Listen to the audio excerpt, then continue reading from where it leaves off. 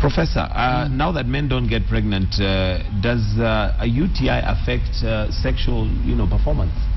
Sexual performance in many ways, yes. When you get urinary tract infections, one, there will be an anatomical problem, like we said, and this anatomical problem could affect that. But sexual performance in many ways, there are people who get very painful ejaculation from when you get the infection going to the prostate, in prostatitis, so that they may not even want to perform sex, and that may lead to psychological erectile dysfunction because of the pain that they get in the pelvis. And there are people, I see 10 to 15 people in my office every day who have severe pelvic pain.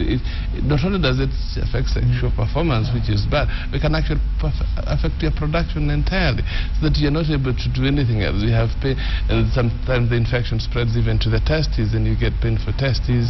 And there are people who will be seeing a doctor throughout their life because, particularly men, what we call a chronic pelvic pain syndrome, and they have severe pain in the pelvis that goes away, comes back, goes and comes back, and that affects your everything in life. So there are serious issues, and it is particularly that group that one has to be very careful in the use of antibiotics, because you can't keep pumping people with antibiotics 50 years of their life. You've got to look for specifically why this is happening.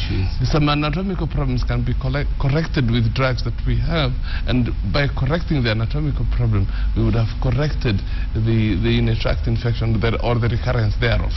So the key thing is that you should be able to know what has happened. Why do you get the infections?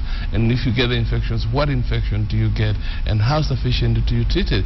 For instance, in prostatitis, that you may need to take antibiotics for up to a period of 28 days, which is unusual with the other treatments. That's quite long. Normally antibiotics is what, 5 to 7 days? So you may find you have to take antibiotics for 28 days. In some of these patients, you may have to add other drugs, like drugs we call alpha blockers that widen the urethra to allow the urine to flow out easily for the infection to go away.